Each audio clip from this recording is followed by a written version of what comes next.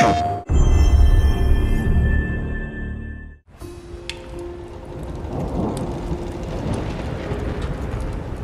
quite the storm we're having. Seems Fimbulwinter's here to stay. It will pass, though. All things do. In the meantime, how about a story while we warm by the fire? Odin's filthy spies. That old man sees more now than he did when he had both eyes. Ah, one of my favorites. It's a story of adventure. A father and son working together to overcome insurmountable odds, setting in motion the greatest war the 9 realms have ever seen. I'm getting a bit ahead of myself. Let's start from the beginning. There once was a god from a far-off land who settled in Midgard, disguised as a man. He started a new life, had a wife and a boy. They were happy together.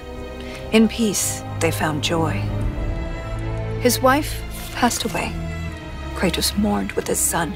But where one journey ended, a new had begun. Faye's final request, though it seemed rather bleak, spread my ashes atop the 9 realms' tallest peak. As they readied themselves for the long road ahead, a stranger accosted them in their homestead. Baldur sought answers as Odin's hand. Kratos gave none to the Aesir firebrand. They made way for the mountains. Kratos taught the boy skills, keeping godhood a secret but training to kill. Gods were always in danger, this Kratos knew, but secrets, he'd learn, could harm the boy too. They found Mimir in a tree, punishment for his wrongs, so they lopped off his head, and they brought him along. Mimir held ancient wisdom and knew the lost god of war. He warned, tell the boy, but Kratos ignored. No, now hold on a minute. Is that all that's in there about me? Something to add? Actually, yes, I do.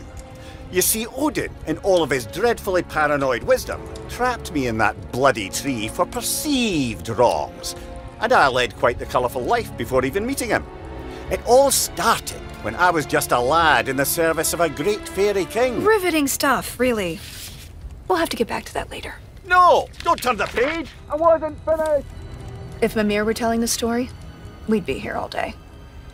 Anyways, they met Freya, masquerading as a witch in the woods. A god knows a god. She would aid where she could. She cautioned, you must tell your son he's divine. But Kratos dismissed her. He'd regret this in time. On the road, Baldur's allies, Thor's sons, attacked. Something snapped in Atreus as he tried to fight back. The Aesir lost the battle, but Atreus fell too. Kratos rushed him to Freya. She would know what to do. Freya was disheartened with the father's neglect, but with the heart of Hell's troll, she could save his son yet. Kratos thundered through Helheim and slew the great troll. He had captured its heart, but in his, burned a hole. He returned with his offering. Freya cast a keen spell, and Atreus was healed, though not all was well. Kratos sat with his son, and for once he was true, revealing he was a god, and Atreus was too. Delighted at first, it seemed all would go smoothly. Then arrogance followed and bent Atreus toward cruelty. With tensions flared, Baldur preyed on their discord, casting back into Helheim Kratos and his ward. In Helheim, they learned Freya caused Baldur's plight. His mother's ill-conceived curse robbed his life of all light. They emerged from the realm as they neared journey's end, but Baldur appeared and attacked once again. Atreus and Kratos were ready this time, stronger together with their power combined. Freya intervened on behalf of her son, begging Baldur's forgiveness for all that she'd done. Baldur strangled his mother. Kratos lunged with a snap. Baldur slumped. Freya wailed. And he died in her lap. Something changed in the world. Snow started to fall. The dawn of Fimbulwinter. The dusk of it all. Atreus asked, Is this what it means to be gods? Killing our parents forever at odds? No! Kratos bellowed as he dropped to one knee. We will be the gods that we choose to be. Finally, together, they reached the Great Peak, finding Jotunheim's temple, the giants' retreat. A prophetic mural showed the life they had led. The boy's mother was giant, they learned as they read. Atreus walked to the cliffside. Kratos eyed the wall slowly. Beneath the boy's picture, a name was etched. Loki.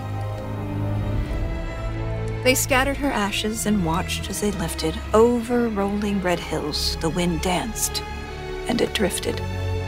Standing side by side, feeling hopeful and new, the boy was at peace. And the father was too. With their promise fulfilled, they returned to their home. They trained day after day, lest they'd reap what they'd sown. Atreus grew restless. Wary, Kratos remained. Ragnarok loomed as the great winter waned. Don't tell me you're thinking of stopping here. Things were just getting good. Well, I suppose we could go on a bit longer. An excellent idea. This is the most dramatic part.